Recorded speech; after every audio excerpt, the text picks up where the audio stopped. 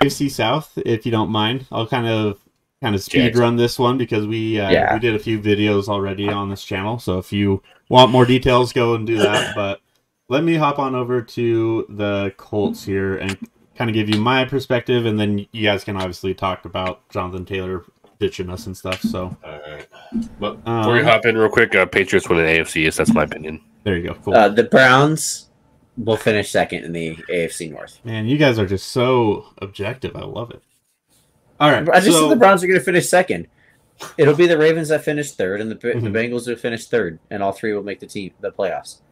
And the Bengals will finish third, not because they're bad, but because I think Joe Burrow is more hurt than what they're talking about, and I think that he'll miss time. We're on the Colts now. Calm down. Bro, no one cares about Anthony Richardson, buddy. All right. Okay. Let's get it. Let's see here. I just wish that Bobby Okereke. Yeah, okay. All right, so the Colts this year, it's a whole lot of staying the same, same but different kind of deal. And so that's how the AFC South is anyways. So same but different. So the Indianapolis Colts, the biggest things that happened is we lost Bobby Okereke, who's our, second, maybe third best linebacker to the Giants, and he's going to be their best linebacker, so good for the Giants there. The biggest things that we did, we lost Ron McLeod and Yannick Ngakoue, who were big contributors last year for us, so those are going to hurt.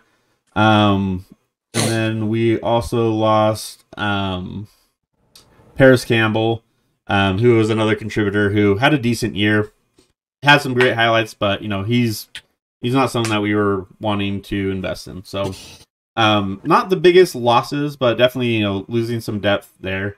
But we did add in a few players that I really like. Samson Ibukam, who was with the Rams. He was with the Niners last year, but started off with the Rams with their great defense. I think he's going to just be a Ngakoue replacement. A little bit, same but different kind of player. Let's see, who else did we... Gardner Minshew, we added in from Philly because of Shane Steichen. It's kind of a good just bridge quarterback for, who we're going to talk about later for most of this. And then Isaiah McKenzie is going to be a contributor on offense. And really, outside of that, there wasn't a whole lot of, just crazy additions from free agency.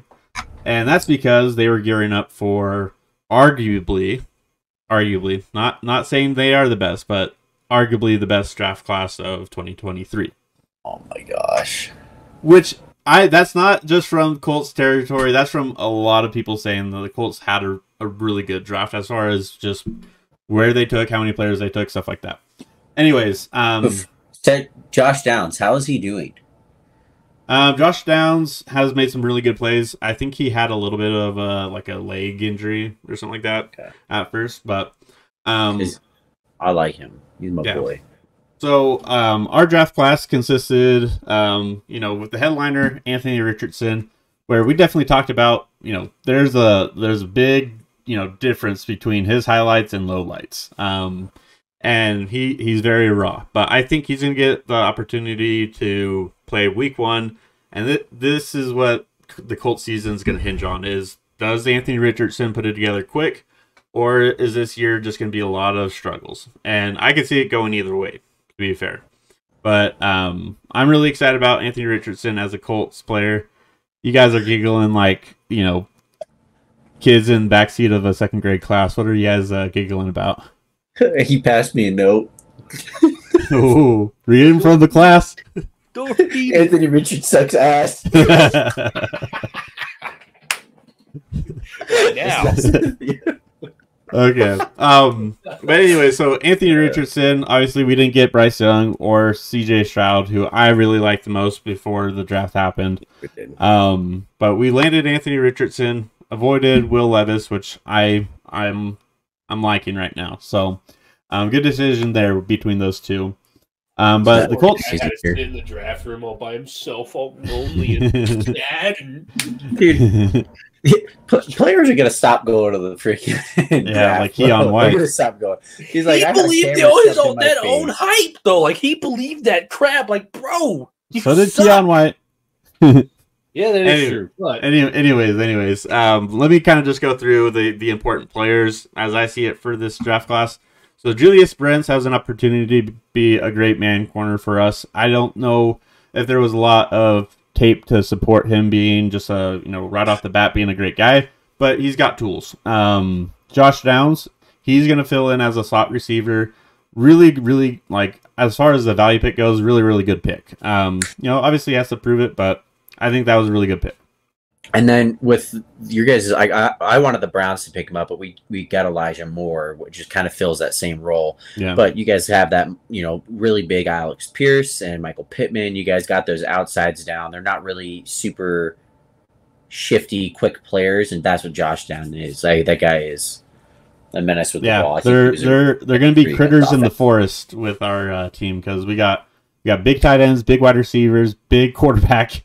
Big running back, or I guess not really a big running back yet, but you don't even have a running back right now. For real. Big offensive line. So you got Isaiah McKenzie and Josh Downs, who are sub 5'10". They're just going to be critters in the forest, and I like it. The rest of the draft, basically, all you need to say is raw athletic score. These draft picks, basically, they just check off, are they big? Are they fast? Great. Let's add them. Blake Freeland from BYU showed a lot of good pass protection, but his run protection was kind of suspect. Adebawore, he's going to be defensive tackle for us. And then, like I said, the rest of these guys are depth pieces that you might hear about in 2 to 3 years. You might hear a few things this year, but I'm not going to expect a lot from them this year. But I think overall, like I've been saying, Colts, same, but different. The big difference this year is Anthony Richardson can throw more than 30 yards. And he can move outside of the pocket, which is a huge deal for the Colts. After having Matt Ryan, after having Nick Foles, after having Phillip Rivers, after having Carson Wentz, who kind of filled that, but he just played hero ball too much. So refreshing times, same but different. And Mikey, I can't hear you. All right, so I'm glad you guys stopped doing that. Yeah, for real. So we'll see. At least it's a change. Get over here. Definition of insanity is doing the same thing over again and expecting different results. So I'm glad that we kind of bucked that trend. And now the biggest concern is, does Jonathan Taylor stay? Do we trade for, some, early picks or something like that? But either way. We didn't hit that point when we were talking about the running backs. That's the worst part. What are you going to trade them for? No one's going to give you anything besides a third. I mean, you can get a running back in the third and just rinse and repeat. Yeah. But the other thing outside of all of this is, if Jonathan Taylor plays, great. But Zach Moss hit 100 yards last year, which he never did with the Buffalo Bills. The Colts had a really good string of games at the end of the year for running. So, the Colts, if Anthony Richardson can make that difference this year, they could be contenders for this division, not the conference, but this division, the AFC South, not necessarily the strongest division. So I project the Colts finishing second. I think the Jaguars kind of have the division right now. And then, the Texans and the Titans are kind of in a weird position. So it's hard to really project them. But that's where I see Colts being a little bit more steady than the other two teams. That's something we didn't talk about. Just give Jonathan Taylor what he wants. You don't have to pay your quarterback for another 5 years. And Anthony Richardson is raw. Like, he's going to struggle in the NFL because he's just not ready. I mean, watching him in the SEC, that guy just wasn't able to process and wasn't able to throw football very well. He has the ability. He's got the arm talent. Give him the best opportunity he can. You've fluffed every chance you've had with every quarterback the last few years when you guys have had a good roster. Give your quarterback the best chance because he's gonna be your quarterback for the next 2 to 3 years at least. Yeah, well, unless you guys absolutely biff and get the chance to get Caleb Williams. Yeah.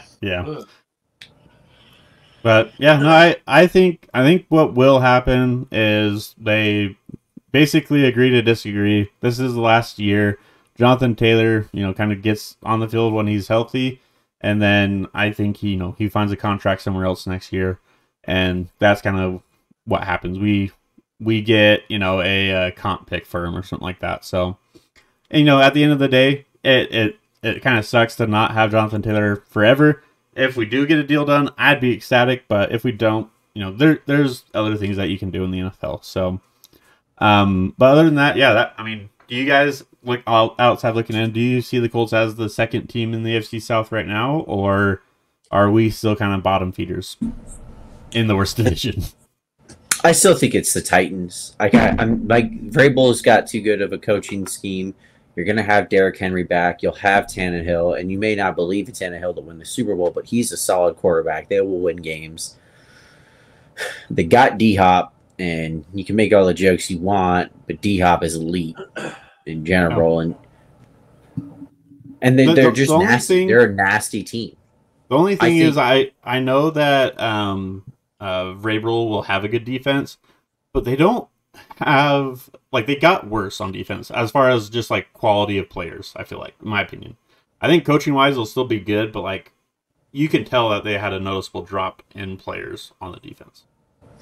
Yeah, I still see Jaguars, Titans fighting for first, and then Texans, Colts are kind of in that same spot, building up, trying this new quarterback thing, fighting to see who goes up there. That's fair. And then I'm not even 100% sold on the Jags.